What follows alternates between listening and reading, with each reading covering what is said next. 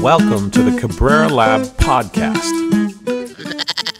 What's up? Nothing. How you doing? I'm good. You good? Yeah? We're in summer.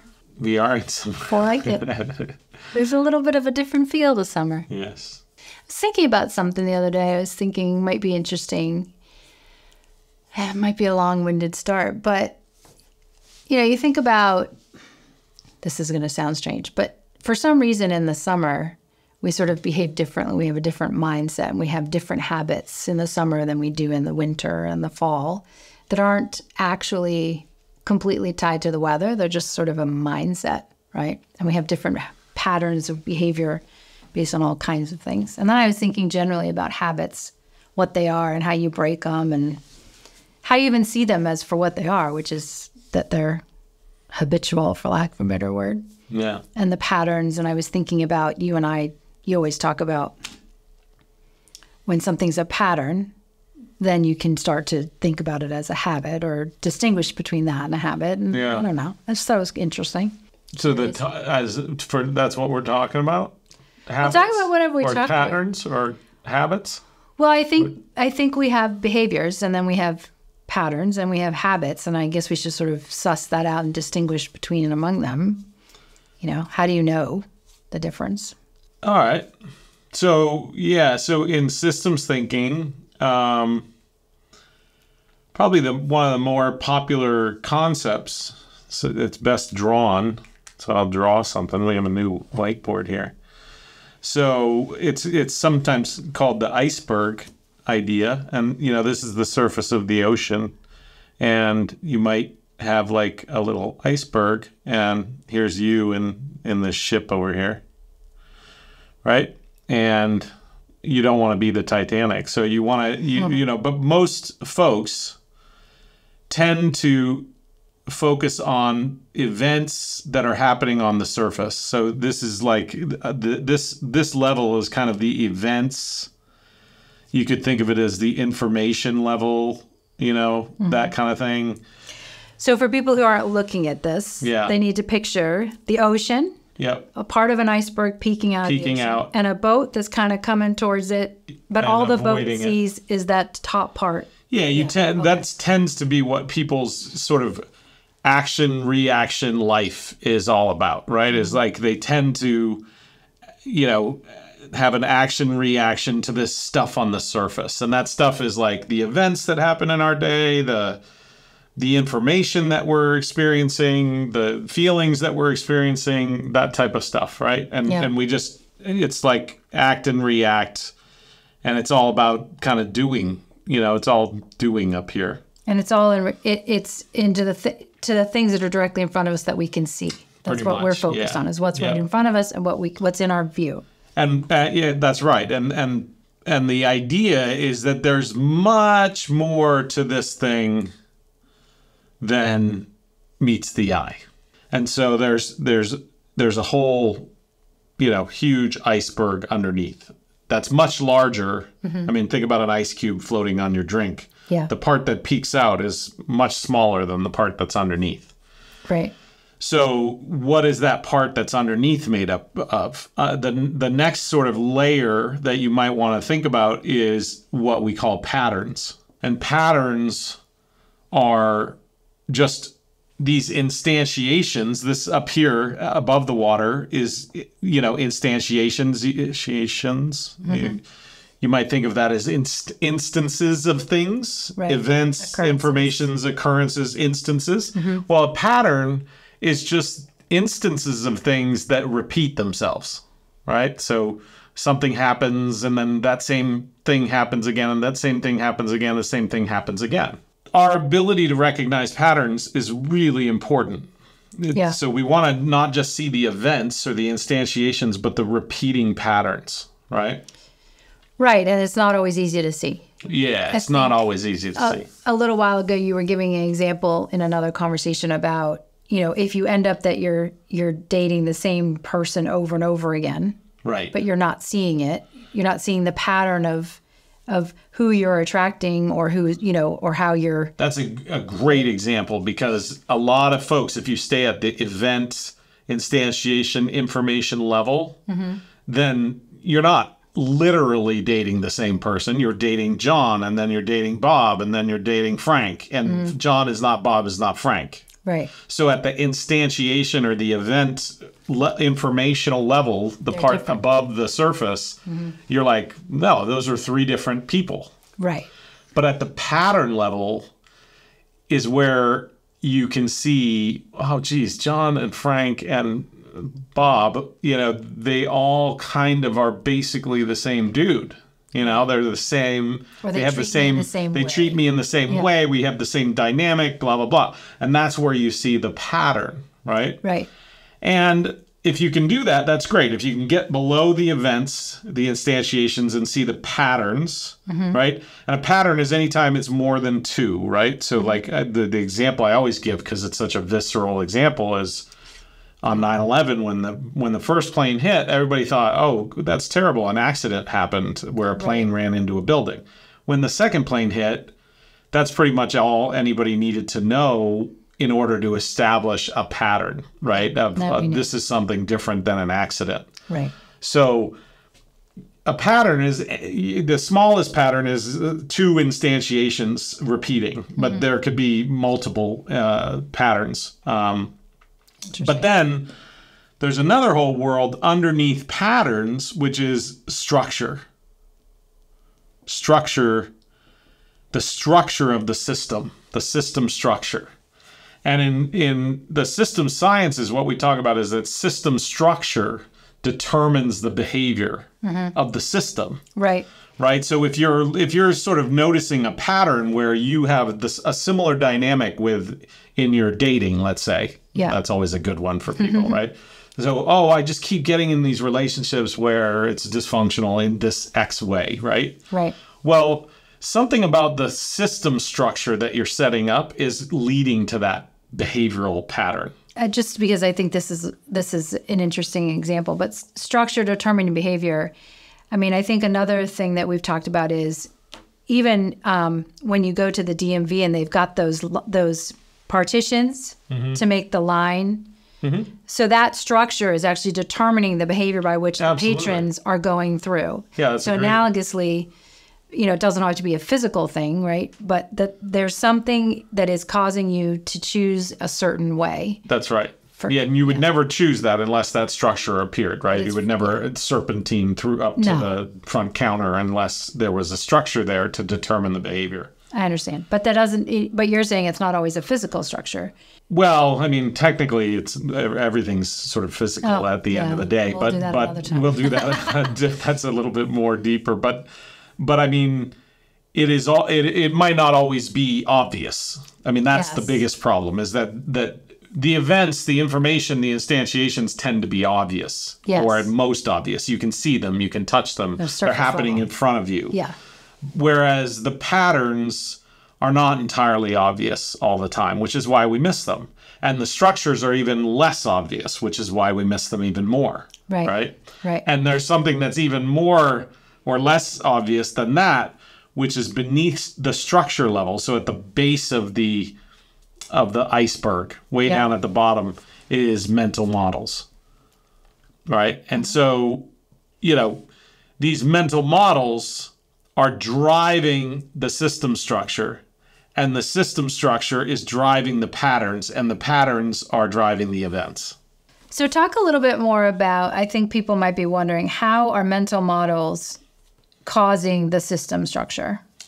That's kind of a hard concept to think about, because we talk a lot about mental models, but we've never related them to Yeah, so one way to think of it is like there's a concept called lock-in in complexity, where systems get locked in, right? And so we've seen this at the cusp of the electric car revolution, right? In the very beginning, when electric cars, first it was, can we even produce electric cars that are like viable? Right. But then it was like, wow, there's a viable electric car. But what is not viable is the system structure, which means I can buy an electric car, but I can't drive across the country. I can't drive from here to DC. I can't drive 400 miles or something like that, because there was no system structure right? And if you think about it, the reason there was no system structure is because everybody believed, everybody's mental model for a long time was you needed cars, you needed gas, right? Gas cars, gasoline cars. Right. And so then based on that mental model, obviously I see. Every so often there would be opportunities for gas stations. I get it. Right?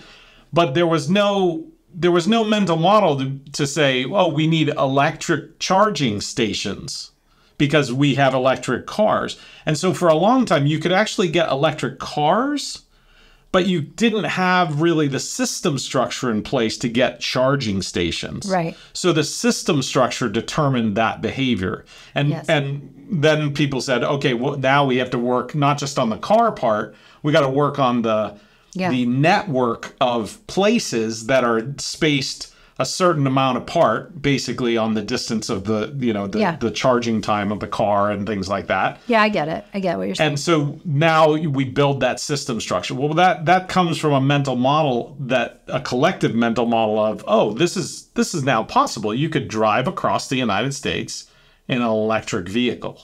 Yes, I get that. So another way, so I think that's a great example. And I was thinking about a large corporation we worked with where they were shifting from an industrial organization to a digital industrial organization. That's right. So that's a mental model that's shifting, yeah. And that's going to require different structure. Absolutely. I understand. So they could have that mental model first, and then it becomes clear what they need to do. But boy, a lot of work has to take place to build the structures to move from an industrial set of systems to a digital industrial set of systems. Interesting. And then those systems are going to create patterns, and those patterns are going to create behavior, instantiations and events and all the things that we want to happen up there. So then I have two questions. Yeah. What's the danger of staying up top at the event or the surface Cluelessness. That was a quick answer. Yeah. Total cluelessness. Yeah. Nothing. The danger of staying up top is that you don't realize that the movement of that top part of the iceberg is almost entirely dependent on the thing underneath, hitting things or being affected by the currents of the ocean underneath. And so you might be paddling and working really hard to say, oh, I'm on this little piece of ice and I'm going to paddle. Let's all of us paddle real hard to get over there. But there's a huge ocean current going the opposite way that's got this underwater sail, essentially, that is, much stronger than you. So the aside from cluelessness, it's that you're going to, the things that you want to occur, the effort that you put into those things occurring aren't going to happen the way that you want them to happen. You're not going to get the results that you want. Because there's all this underneath that you're not seeing that's actually shaping what's happening at the surface that you're not aware of. Yeah, or worst case scenario, you're the Titanic. Right? I mean, that's even worse than just general cluelessness and not getting results. Total devastation is the worst thing that can happen, which is you go, oh, there's just a little piece of ice. Let's bump it out of the way. and then you're the Titanic. Everything's fine. We can just go for a swim. Yeah. That's not good. So that was my first question. My second question is, okay, so say I understand that I am in essence living at this surface level and I'm just reacting to events. Yes. That's how I'm living my daily life.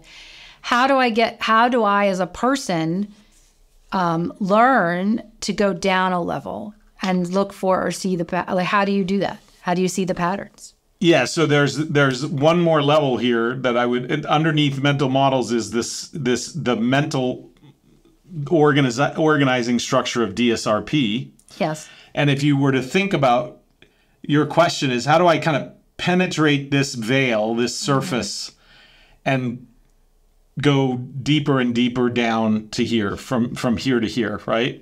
And the answer is awareness. Yes. Right? Which in science is just called metacognition, right?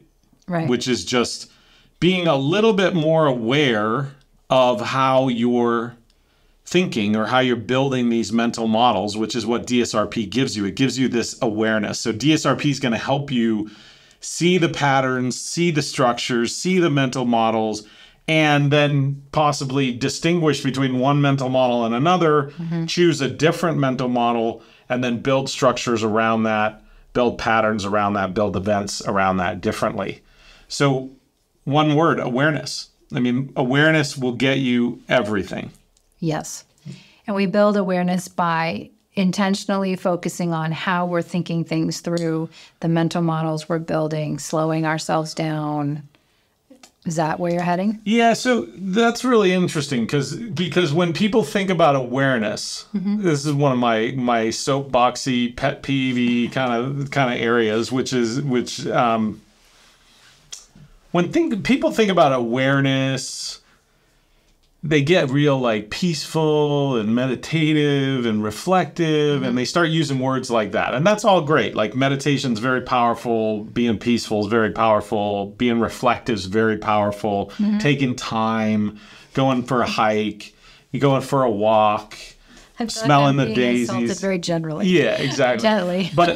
But what we want to understand is that's not the only way to gain awareness. Right. If you practice seeing the way that you're building mental models, you can actually increase the speed and aggressiveness with which you articulate and visualize your mental models. And so you can visualize your mental models while they're happening. You can visualize other people's mental models while they're happening. And it can be a very fast, very active, very purposeful task, right? So it's not always, a lot of people think, oh, you know, I'm going to do. I'm going to live in this active, this stimulus response world. And then I'm going to take a break. I'm going to take a vacation. I'm going to go meditate. Right? Yeah. And that's one way to handle it, but it's really not the operational way of awareness, because what you're doing is you're changing the context that you're in. Well, yeah, it's easy to be calm when you're sitting in a mountain retreat. Right. Where it's not easy to be calm is when the bullets are flying and the craziness is happening, or at the office, the politics and all that. That's where you want to have sort of that whole set of events slow down because you're fast at it. Yes, I understand that. If that makes sense. Yeah, I guess what I'm getting at is I think a large part of our daily life is almost autonomic. Like we're going through life just in 100%. Established patterns of what we do, how we think about things, and we're sort of just going through life in an unaware state. And I remember one time I was driving, I used to be in a book club, and we had just read the book Flow, which you sat behind. Yeah. And I was running late, which was a pattern of mine, to be late. And then that lateness was causing me to feel stressed. Anxiety. So then I'm literally driving down the hill to meet the book club, and I'm driving too fast. And I took a moment and I thought, I'm driving too fast. And then I had a moment where I said, I'm driving too fast because I'm running late, because I'm not paying attention to my own, all of these patterns of what happened in the day earlier that caused me to be late. And it was just such a pivotal moment for me. I'm like, you just need to slow down because you're going to get there. And it was literally, and it was because I remember always feeling that way a long time ago, not recently, driving, like always being late.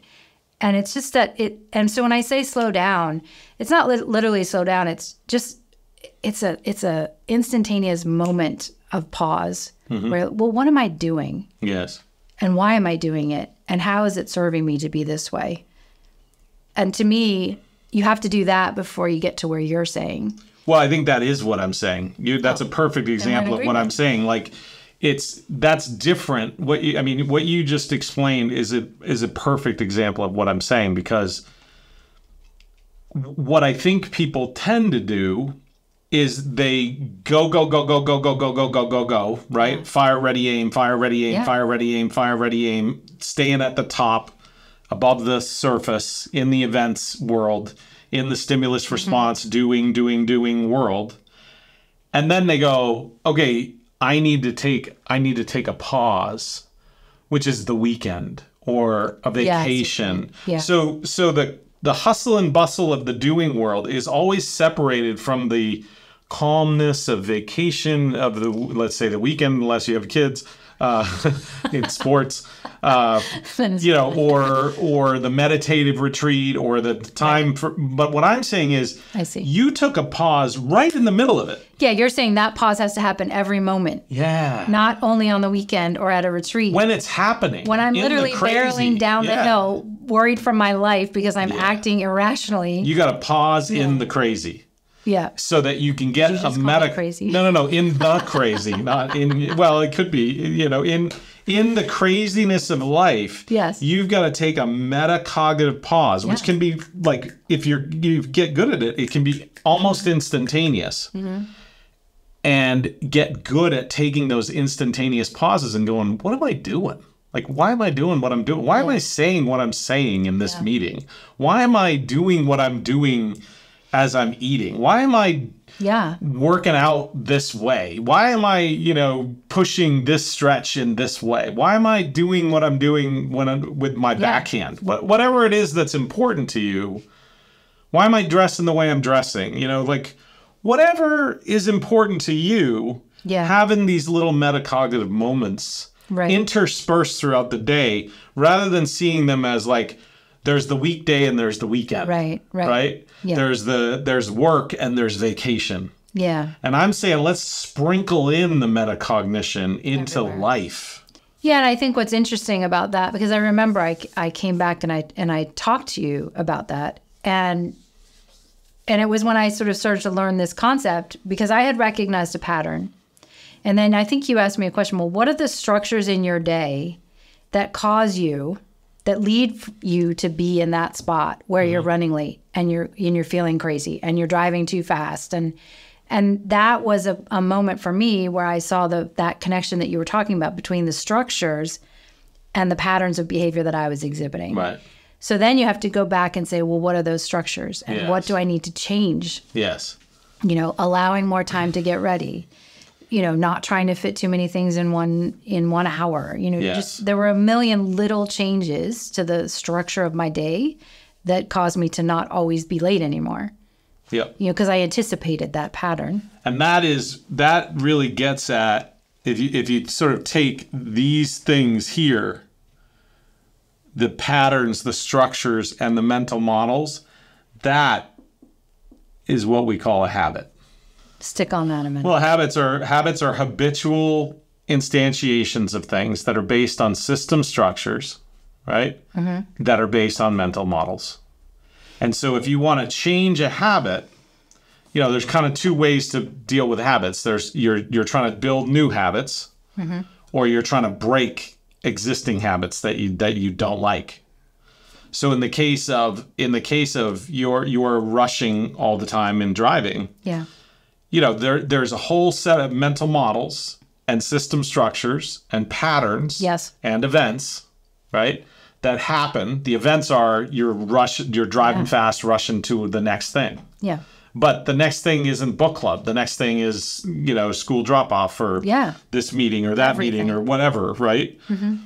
And the pattern is I'm always doing that. I'm doing that thing all over. The structure is there could be a lot of structures that you have too many things. You're trying to pack too many things into life. You're not managing your time. You're not managing your priorities. You're doing a lot of different things. And then the mental model is, okay, I have to do all these things. I need to do all these things. Exactly. I'm a loser if I don't do all these things, whatever it is. The mental case. Yeah. So that's the sort of maladaptive habit. Yeah. And then what is the adaptive habit?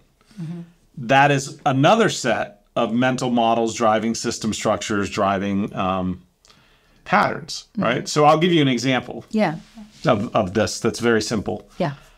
I know people have probably learned by now that I am neurodiverse. I have, ADHD and lots of things, autism, things like that. Mm-hmm. It's going to sound crazy, but it's actually really difficult for me to make brushing my teeth a habit. I'm aware. Right? And so I have to really think about the structures that are in place. Well, I found a structure which works, and that is that, and it's a strange set of structures. Mm-hmm. One is it has to be an electric toothbrush. Okay. Two is it has to be a certain toothpaste that's not too spicy because it hurts my mouth. It hurts my brain through my mouth is the best way I can explain it. Yeah. And then it has to be in the shower. Right. Because the toothbrush has to be in the shower and the toothpaste has to be in the shower because I have economy of movement. Yeah, yeah. And I'm always trying to create economy of movement. Yeah. And so when I do it that way, it works. But if I have it some other way, it doesn't work. Yeah. Because that's a structure that's causing your behavior. Yes. And that is what works. So that mental model of how to create those structures and have those structures in place versus a different mental model. The mental model most people use is you got a little cup next to your sink and it's got a toothbrush in it and you got your toothpaste there and it's like extra peppermint or whatever. Yeah. And you brush in front of the mirror. Well, that doesn't work for me. No, because a neurotypical person who has control over their focus just goes and forces themselves to brush their teeth. That's right. But when you don't have that focus, you have to co-locate it with another necessary function. Yes. Which allows you to have, and then you're getting a benefit of the economies of your movement, and so you're incentivized. Like, oh yeah, I can do that. Yes. So that's actually a great example of the structure determining the behavior. And so I'll give you another example. We had a whole episode on goop. I remember. Well, of course, everybody. I don't know very many people that don't like bread, for example. I can resist Skittles and sugary things like that aren't terribly attractive. Yeah. But probably bread is the harder one because bread empirically is delicious, right? It is. But what I had to do was really rebuild a mental model around bread where I said to myself, bread, every time I see bread, I'm going to imagine bread as goop coming out of in the factory. In a tube. In a tube, like a tube of toothpaste with bread, like a huge spire of bread goop. And what I did was I retrained my brain to think negatively about bread, right? And so that's working at the mental model level. Then also not making a rule that there's no bread, also not shopping for bread, all those kinds of structural things you can do. Mm-hmm. And then you change the pattern, which is changing the almost surface level habit, and you change the instantiation. Yeah, no, that's interesting. So then if I were to say, well, okay, I have this habit. I also came up with the word goop. True. To kind of put like a negative, you want to take the, if you want to build a habit, what you want to do is make it like really positive, really accessible, really easy, really whatever. And if you want to break a habit, then you want to kind of make it like difficult, put things in your way to stop you from doing it, make it tangibly disgusting, or something like that. Come up with metaphors that tap into your emotional centers of disgust. Yeah. Things like that. I had a friend who was who really loved smoking cigarettes. I love smoking cigarettes. Well, you don't. I don't smoke cigarettes, but cigarettes are wonderful. No, I don't think so. But to smoke, they're absolutely horrible. I hate them. Well, yeah. They're horrible for you. Yeah. Obviously, we shouldn't smoke. I'm not saying that. But I mean, cigarettes themselves are sublime. I appreciate your perspective. I personally have never enjoyed or I grew up in a non-smoking household. So to me, I have a different mental model of it, probably. But what I was saying was I had a friend who loved smoking. Yeah.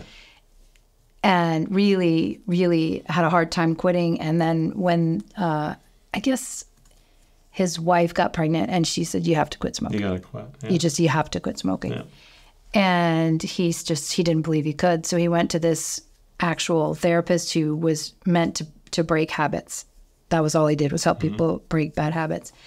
And the first thing he said, I remember talking to him after he went to a session, was take a piece of paper and add up how much you spend on cigarettes in a day. Multiply it by week, by month, by year.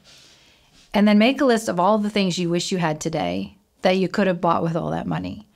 So that's a negative, that's what you're saying. It's a really negative association. It's an opportunity cost. And it's also working at this mental model level, right? So that you can then change the structures, right? So a habit is a pretty stubborn thing by definition, right? And it has all these layers to it. It's got event instantiation, it's got pattern, it's got system structure, it's got mental model structure. So that's why they're difficult to undo. So you got to hit it from a lot of different places. It's a web of causality. It's not a single cause, right? So, yes, he's got to add up all the cost of smoking, but that's not going to break that habit. He's got to do 20 other things in his life to make it more difficult to smoke at that key moment when it's almost impossible not to smoke. Right? Like it feels absolutely essential that I go smoke. You're going to die. And at that moment, you've got to create a bunch of difficulty. Right. Including structures to create difficulty, to get in your way, right? And the more you do that, the more you're going to be able to overcome that really difficult moment that is emotional and visceral and all these kinds of things. And the same goes for trying to build a new habit.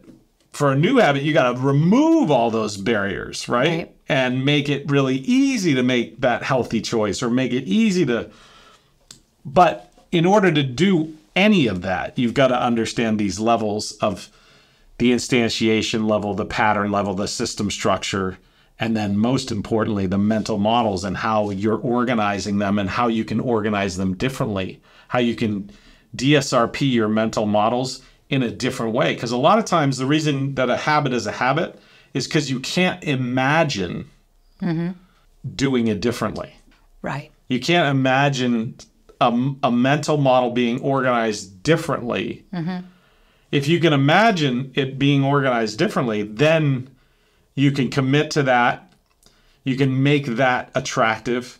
You can make this mental model, this old mental model that's spurring the current habit, unattractive. You can build the structures, put the structures in place that make this one easy and this one difficult, right? You can pay attention to the patterns of where you're going to go off the rails over here and block, and where you're getting on the rails and reward, those kinds of things. So when you originally were talking about this, and you were talking about that this path is the path of awareness, it's metacognition, and when you take these ideas relative to habit, what you're saying is, if you think you have a habit that's, let's say in this case, bad for you, you have to be aware of the behaviors that you engage in, why you behave in them, what structures are facilitating you to have that bad habit. Rework the structures, you'll get different behavior. That's why people remove cigarettes from their house. They remove bread from their fridge. You have to see the pattern first. Right? And then see the system structures. And I know that sounds like maybe a little strange, like you have to see the pattern. How could you not see the pattern? But a lot of people don't see the pattern. It's easy not to see the pattern. Like, because if I drink, I'm not an alcoholic. But if I drink and drink and drink and it's consistently causing problems, and I'm not picking up my kids, and I'm not doing this, and I'm then all of a sudden at some point that becomes a pattern. Right? So the instantiation alone isn't enough. But if you never recognize the pattern, just like in AA, like one of the first, the Alcoholics Anonymous, like, the first thing they need you to do is say, hey, I'm an alcoholic. Well, that's calling out the pattern. They're not saying, I drink alcohol Right. or I drank alcohol. They're saying I am an alcoholic. Which that means I'm drinking in. I am in a pattern. Yeah. That's why it's so critical, because it means you're below the surface. You're below the event instantiation. Yeah. And that's the critical moment where you can start some healing or some change or whatever. This isn't just for habits. I'm just putting it in that context. Yeah, yeah. Then once you see the pattern, then you can start to say, okay, what system structures nearly ensure that this pattern's not going to change? Yeah. Right? Let's talk a little bit. We've talked a lot about it, the pattern and structure, a little bit at mental models. Let's talk a little bit more at this deeper level. So let's say, for example, you recognize that you have let's just stick with you. I have a pattern in which I'm literally drinking every day, and I finally realize it. And then I realize one of the ways I can stop having that pattern is I change the structure of my day. I remove the alcohol from my house. There's just different things I do to try to get myself not to drink. Well, maybe my mental model is, well, I need alcohol to manage my stress. Which means then I have to replace that mental model with maybe I need to start running to manage my stress. Yes. Right? So it's just that mental model shift. But at the very basal level, because in the beginning you talked about DSRP being that elemental thing, well, that's a distinction, right? That's a distinction of what I need and what I want.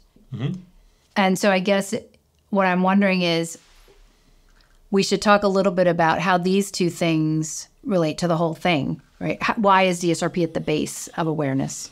Yeah, because mental models, we say M equals IO. Mental models are made up of information and the way that information is organized. And DSRP are the ways that all humans organize information. Right. So again, the information is up here at the top, but how we organize that information determines what our mental model is.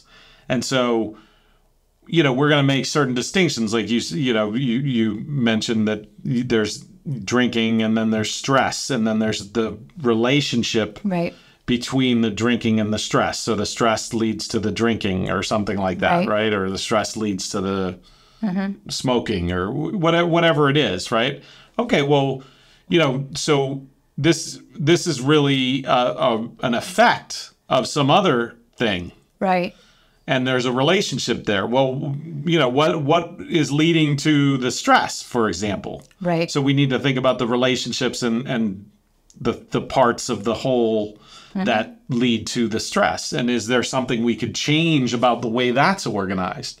And and like you said, can we have stress lead to a different behavior, like working out instead of smoking or drinking? So can we get rid of smoking, get rid of drinking, and do some working out or go for a run?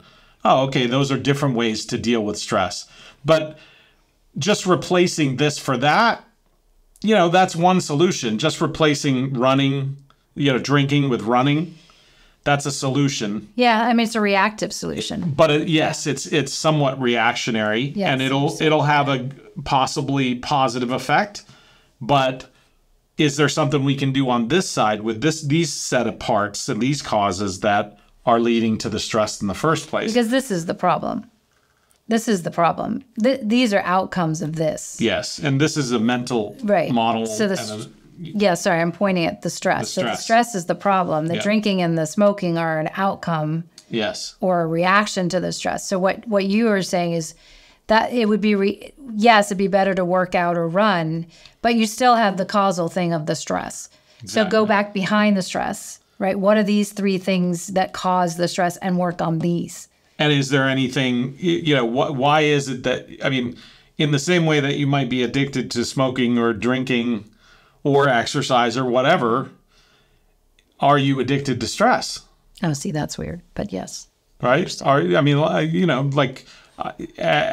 neurodiverse person, I use stress all the time because we have trouble with transitions, right? So for me, inside of an activity isn't difficult, but for transitions can be deadly. Like literally just moving from this project to this project. Yes. The switching costs for a neurodiverse person are immense. They're difficult. They're very difficult. And sometimes you have to use things purposefully to get you over that transitionary hump. So another way to think about that is you use stress as a means to create your focus to shift. Yes. Right? And so there's this running joke in our household. That's why we get at the airport every morning, every time at 2 a.m, no matter what time our before flight the is. pilots. We're literally at the airport because that cost for you is high. And then the thing that's interesting, though, is once you've switched your focus, then you're hyper-focused. Yes. Right? So the transition is the hard part. But then it's, I got to get to the airport, I got to get to the airport, I got to get to the airport. Yeah. And then we're all sitting there before the coffee's been brewed. Before the stores are open. Waiting way ahead of the flight. Yeah, exactly. But it's part of our charm now. I mean, it's part of our fun. We look forward to it and we joke about it, which is good. Well, I was just thinking that one thing the research says on this is that increasing awareness will increase your success in all domains. It's really... Yeah, that's right. It's really quite remarkable that something as simple as metacognition, simple awareness, like just expanding your awareness of what you're doing in the moment. And I really mean that, like in the moment, expanding your awareness of what you're doing and why you're doing it in the moment, rather than taking a meditation retreat. I'm not against meditation retreats. I'm not against going for a walk, yoga, whatever. Yeah. Right? Vacations, but those are different. Like that's to decompress and to gain perspective and all this kind of stuff. What I'm talking about is awareness in the moment. Awareness, like I think of it as ready, aim, fire instead of fire, ready, aim. Right? It's ready, aim, fire. The ready is a moment. Yeah. And it can be very fast, but you don't go fire, ready, aim. You go ready, aim, fire. I would also say, I think doing that in the moment, I mean, my memory of barreling down that hill in my car was probably 15 years ago. And because I had that moment in the moment, I will never forget it. I mean, it's literally something I have. And literally, when I'm going somewhere and I'm starting to feel that way, I'm like, and I can remind myself, remember that? 15 years ago, you don't want to be that. You don't want to go back there. That was a bad pattern. That's right. Yeah, and it was not good for me. So I think that's where a lot of our life happens, is in the moment. Yeah. So always waiting for some relaxing, reflective moment in order to be calm and peaceful and all these things. That's not very pragmatic for a lot of folks. What's pragmatic is awareness in the moment. And what our research has really shown is that you can build with not very much effort, you can build the ability, the skill to have greater awareness in every moment without that much effort. Yeah. And it will have a dramatic impact on you. It really transforms the way you live your life. Yeah. And it transforms your relationship to yourself, because you actually kind of become your buddy, your own best buddy, and then you're never lonely because you have your own best buddy with you all the time. That's true. And what's funny is ever since that time where I sort of saw myself barreling down that hill in the car, and I sort of, at that moment, that awareness came at me stepping outside of it for a second and looking down. Now when I'm doing things that I find, like, I don't know, random things, I'm kind of looking at myself from up above. I'm like, what is she doing? Yeah. Should she be doing that? Is that a pattern? Is that a good, where's that headed? And so this sort of, I know you always this third eye thing, which is a little alien. Like you got to Jane Goodall that shit. You got to observe yourself. Become a student of yourself. Yeah. Pay attention to your patterns. Think about yourself as like a very interesting primate. Yeah. And then another part of yourself is Jane Goodall hanging out in the bushes watching you and being like, what's that guy doing over there? What's that little monkey doing over there? What's he up to? But he's you, or she's you or whatever. And just putting a little part of your brain on you to be, and being curious. I mean, really being curious, not judgmental, because a lot of the part of our brain that's on us is very judgy.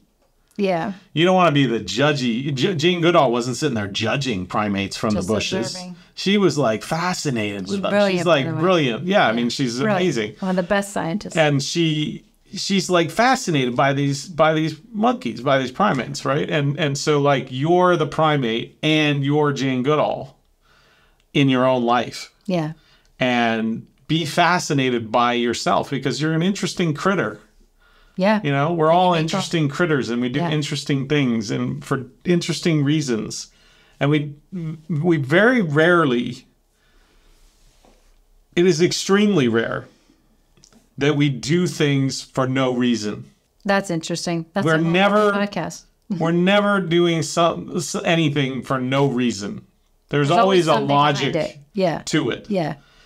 It might not always seem that way, but there's always some underlying Thing. logic to why we're doing what we're doing, because we're trying to realize something or get something or bring something about, or you know, our mental model of the situation might be wrong, and so then in hindsight it looks illogical and silly. Yeah, I was just but at the thinking that. time it makes entire sense, total sense To us. To us, While we're doing yes, it. absolutely. Yeah. So if you kind of take that step back, you might actually see it differently. Yeah. Yeah.